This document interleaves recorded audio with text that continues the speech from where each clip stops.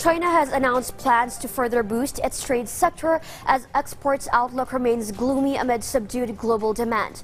According to China's cabinet officials, the government will support exports of automobiles by urging Chinese banks to offer financial support to car companies. It also plans to ease the requirements for visas of overseas businessmen and increase inbound and outbound flights. The move came following repeated warnings from experts of a complicated situation for foreign trade development.